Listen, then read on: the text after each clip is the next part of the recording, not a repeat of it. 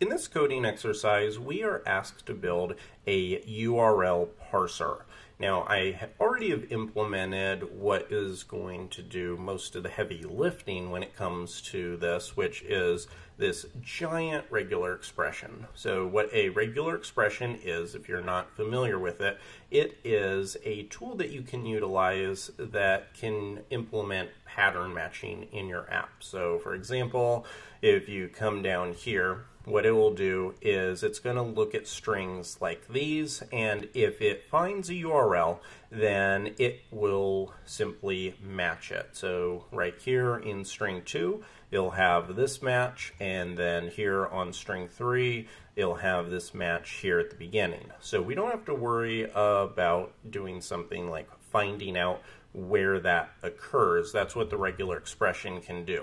What we need to build is a method that can take in a string, so it can take in any type of string, and when it finds a link, so when it finds anything that matches this pattern, then it will change it. So it's going to convert the string, and this URL parser method is going to return something that could be used in an HTML page. So the examples here for example 2 and 3 show exactly what we're looking to do.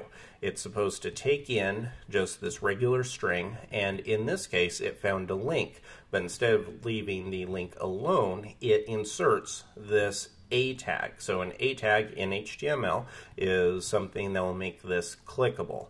So it inserts this, and it's going to say, okay, I see that you have a link here and here, and we're going to add the a tag with the href and some other things around it.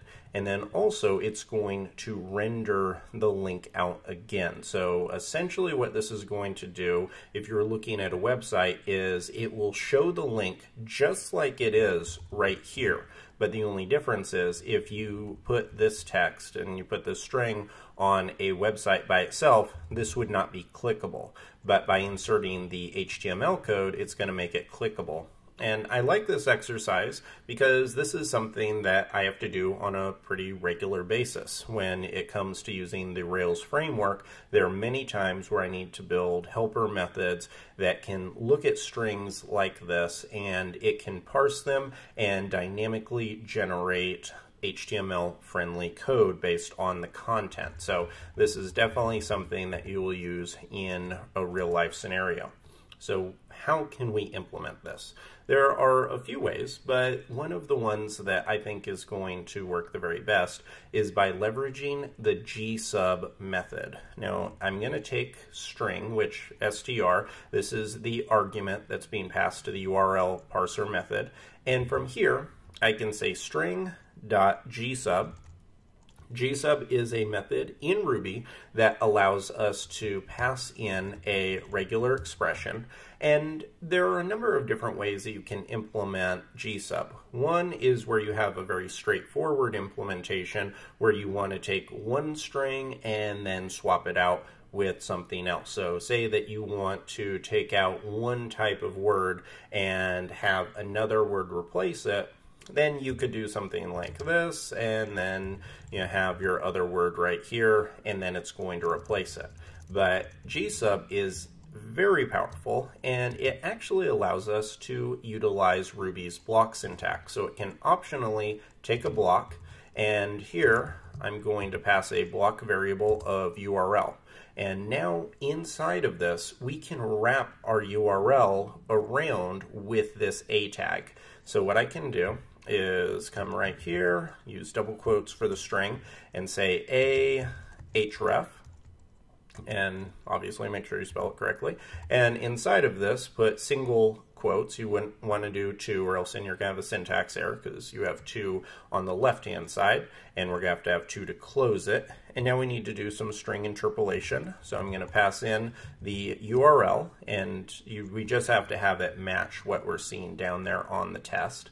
And we're going to close it off, and then because we want this to open up in another window, we're going to say target equals underscore blank, close off the a tag, use some more string interpolation, say URL, close it off, and then close off the A tag, and then add double quotation marks at the very end just to finish it off. So what exactly is this doing?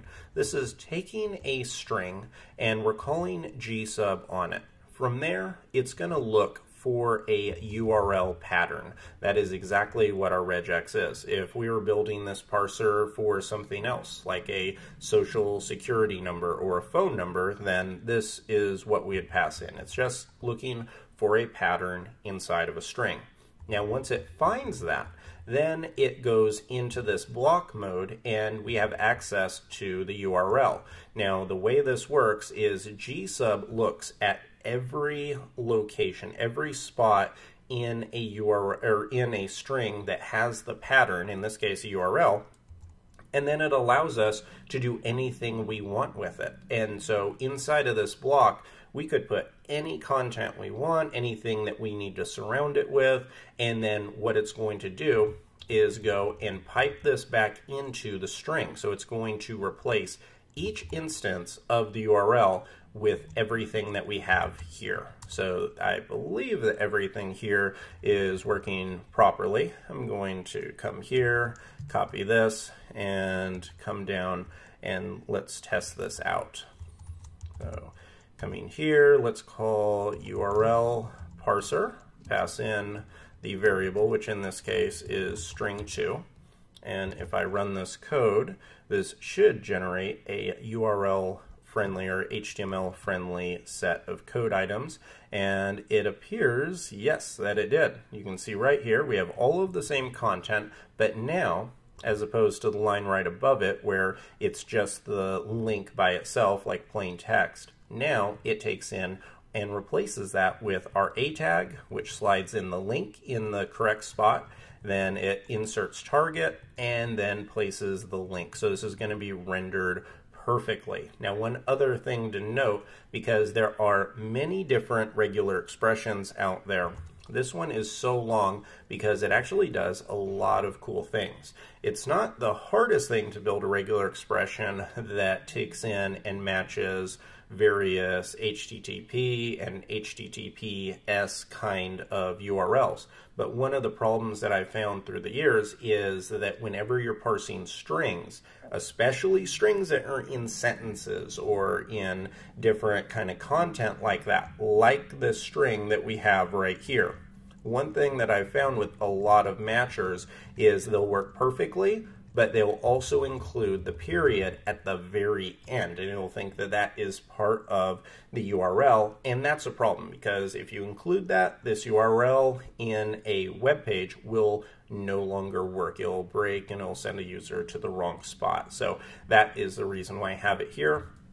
I definitely recommend for you to bookmark this so that you can come back and reference the regular expression whenever you need. I have it included in the show notes as usual. So great job if you went through that. You now know how to utilize the gsub method in order to combine a regular expression and to be able to swap it out and decorate it with any kinds of additional values that you need. So great job.